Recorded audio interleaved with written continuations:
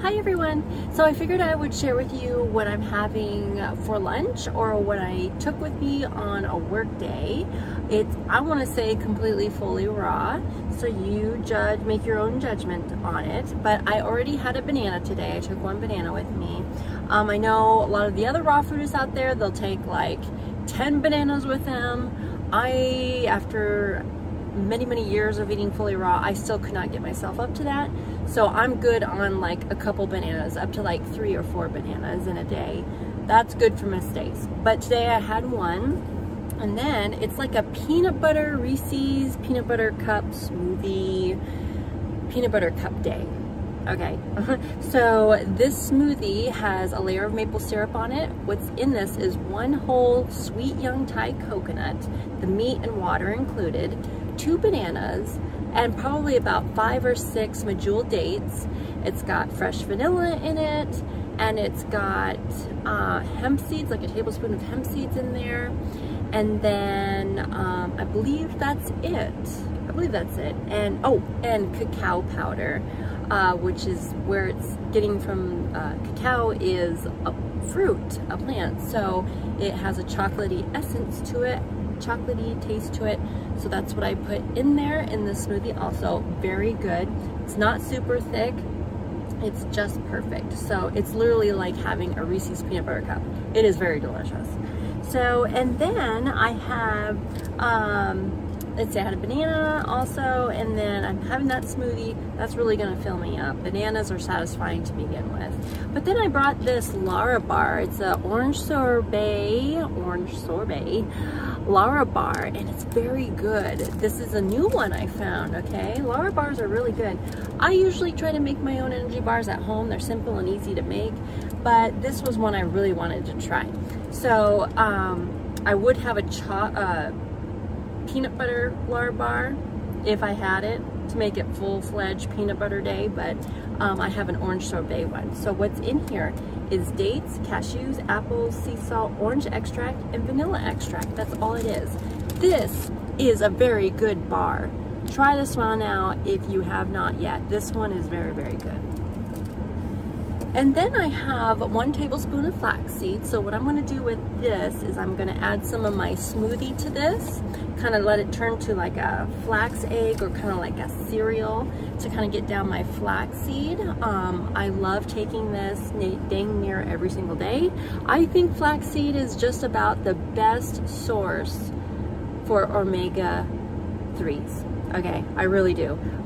Besides walnuts. And of course our leafy greens are a good source. All fruits and vegetables have omega-3s, but there's some that are more higher than others, and flaxseed, I think, oh, flaxseed make you feel so good. So I try to have a tablespoon a day, so that's what I have.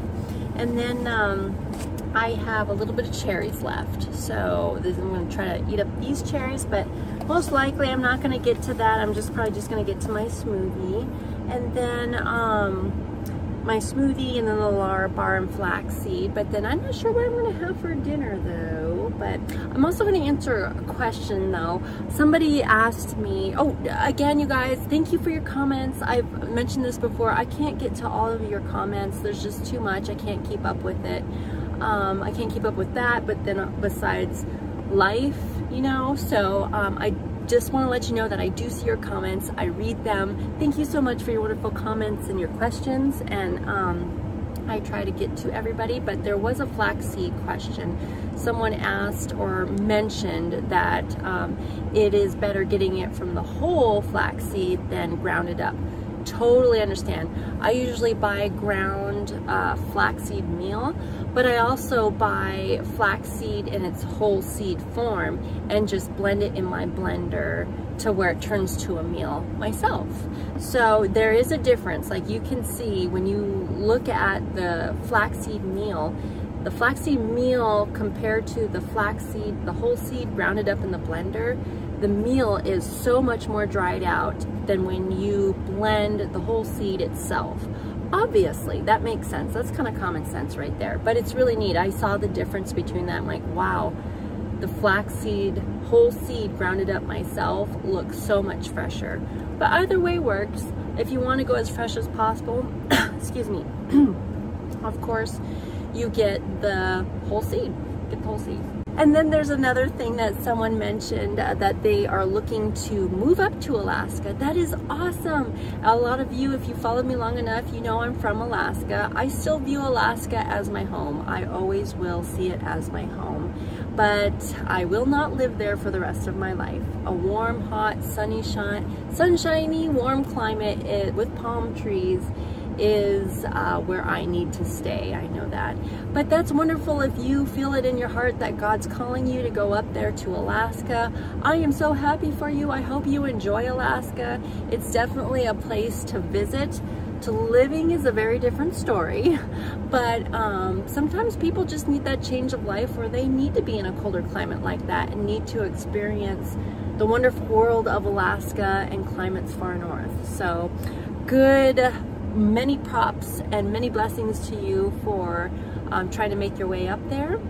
I'm sorry, I don't remember your name right off the top of my head right now, but I know there's been quite a few people who've asked me about Alaska and mentioned that, oh, asked me so many questions about Alaska, and then or say they want to eventually move up there. So I am all for you for doing that. You know, for me, my path is different because I came from there, but if your path is moving up there, that is wonderful. I'm all for you for that. Okay, you guys, so I wanted to mention that. I'll let you guys go, just kind of a quick video here, and I will see you guys next video. Remember to love being raw, vegan, whole foods, plant-based, whatever floats your little boats, and take care of yourself, literally. Definitely take care of yourself, literally, the best that you can, the best that you know how. And yeah, definitely put a big old smile on your face today. I hope I did that for you, and I will see you guys next video. Okay, bye guys.